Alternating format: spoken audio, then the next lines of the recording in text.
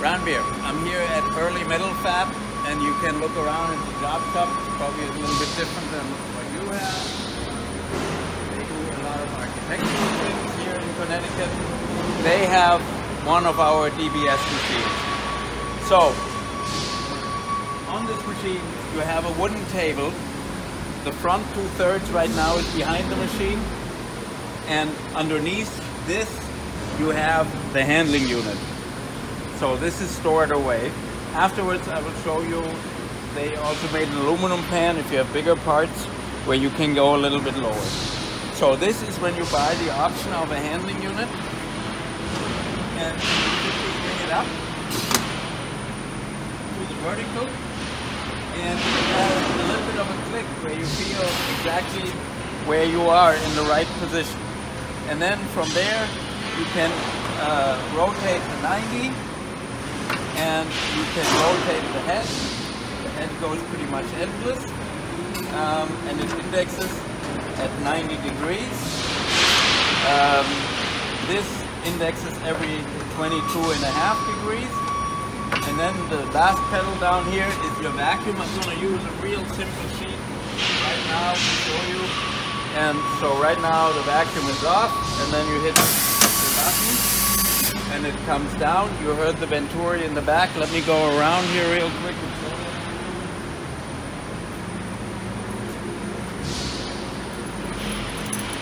you. You have the Venturi here in the back. It shows you which vacuum, what vacuum is pulled. It's very simple. And from there the vacuum line goes to the handling unit. So it's a real simple device, no moving parts. It's good to keep it clean with the Tesco filter, and the air only comes on when you lose a vacuum. So now, when you want, imagine this is a box. So if you want to grind it this way, you go this way. If you want to grind it in the other direction, you grind it this way. If you want to grind the side, you go here, like this. So now you're grinding this way. If you want to grind this way, you just bring the 90 around this way. And I'm going to raise this up a little bit. It's going to make it a little bit more comfortable for me. I think we have the safety string pulled here. Oh, no, sorry. You see right now the machine is up with the door open. You have a very simple lever. Close the doors automatically and opening them.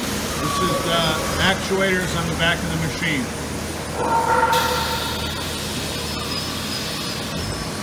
Opening up the covers for the belt access. Very simple and straightforward.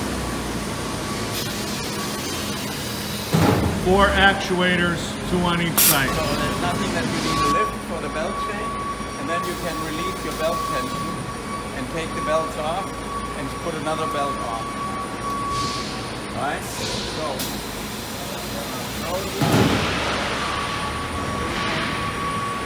up. So,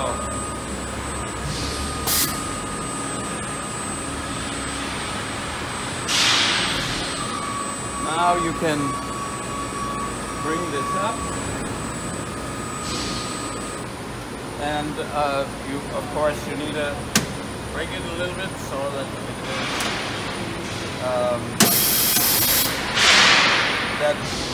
it sits high enough.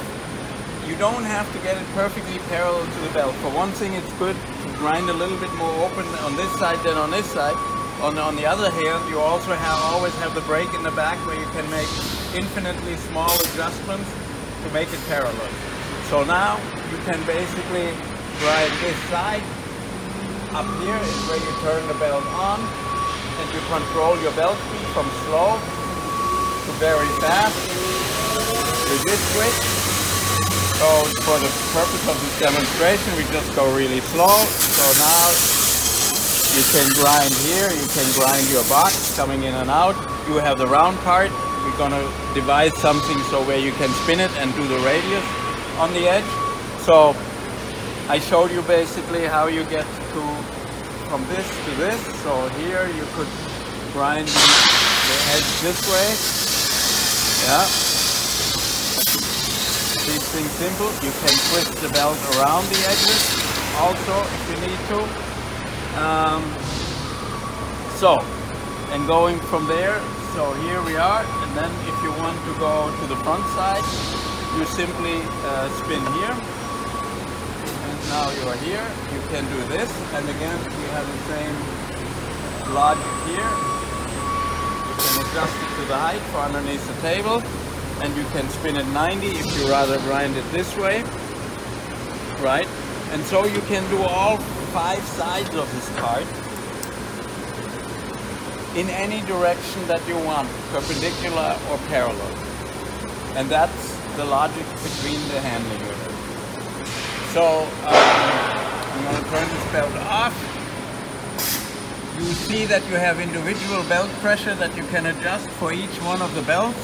This is the front belt that is setting there, and this is the back belt that we are setting there. The belt tensioning is not like in the TBS in the end. Belt tensioning on this machine, probably hard to see, is, with those lights, is up on top, where you see the belts come up and down. Yeah? But the lights are a nice addition. The lights are a very nice addition, and this is customer provided. Even though, Bill, I must tell you, we do have a transformer in the machine where you could hook up 110 volt lights. You don't need to run an extension cord. Okay? But you want lights to make it as bright as possible. You see on the bottom, you have on each side a servo motor for the table up and down. The table auto levels by bringing it all the way down, and you hit the limit switches. That levels the table. These 2 struts are only there if you still need to transport the machine. This machine is still sitting on its original pallet. It'll be taken off and located. Then you can take these out and you have full clearance all the way to the floor and can put in your own fixture. Yeah, and then for the work to come on, just take off the vacuum. And if you want to put the back table on, you simply just fold it. And the easy way to do that is actually to go like this. Actually, let me untwist that here. Go like this, right? And then just bring it down to the 90 that way. And this way you don't need to bring it up sideways. Yeah. And this is pretty much all there is to this machine. Oh, then you have pressure pieces. You see this here. This is your roll-on pressure piece where you can work on the workpiece, and you can either work on the front belt or you push it into the back and you can work on your back piece. But not only do you have a round pressure piece, you can also unlock this here, very simple, and pull this out. And put a flat plate in.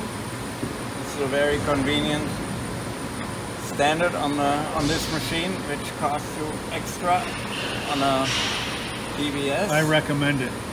Yes. So now you have a flat pressure piece, and you can either, the flat pressure piece, you can either lock or unlock.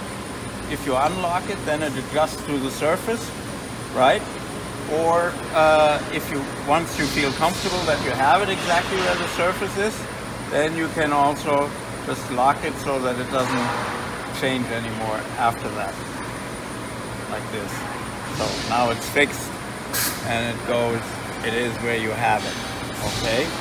So, and you can play with the tension in this. This has a counterweight that you can slide on this bar back and forth to balance your pressure pieces. It has a stop for the front and for the back. And if you are not working with it, you go to the side. Let me show you one more thing on this machine. So you have your independent motors up and down. You also have here, you have a double catch nut, because over time the nut and the spindle can wear. You see underneath here you have the spindle, okay? Keep that nice and greased and clean and so forth. And then you see this little red pin. And this red pin sits on, there's a second nut underneath the load-bearing nut that carries the table. And should that nut fail, instead of the table just dropping down, it just drops onto the nut below, and then this red pin will stick out about 1/2 inch. And at that point you know that it's high time to replace the spindle and the nut. When I say this is a wear and tear item, it's usually something that you replace every 5 to 8 years. But we felt it was important to give people an indication how much their nut is worn, so that the table can't drop off the rail. Right? Let me give you an impression of the electrical cabinet here. You can see this is an extremely clean, simple solution. You have your incoming power on the main switch, you have your vacuum switch, you have your main power indicator light, then you have the small inverter for the table up and down, the big inverter for the belt speed so that you can control that up and down. You have a safety relay, you have a 24 volt very simple wide range power supply, a couple of breakers, overload switches, a transformer for the lights, and then you have a couple of contactors and timers. But other than that, just on the bottom then your connecting points. This is where the main power connects from the outside, and that is really all there is. This is made in Germany in Kuhlmeyer in Bad Oeynhausen. Very well made in Germany. And then on the other side here, we already looked at the Venturi. Your electrical air connection is here. The machine is supplied with a pressure regulator already, so all you need to do is hook it up to power, and then how much power? How much air do you need? You need very, very little power, just small amounts from normally a 1/4 inch line supply, which totally suffice, because it is really only for the pressure of for the belt pressure, which uses very little air. And if you run the Venturi, if you have good vacuum tightness on your part, the Venturi only turns on very, very briefly. You just heard it blip there in between. And you connect the machine to power to 20 amps, 480 volts, 3-phase. In your case, you will need a transformer in Canada if you run on 575, and we can provide that for you.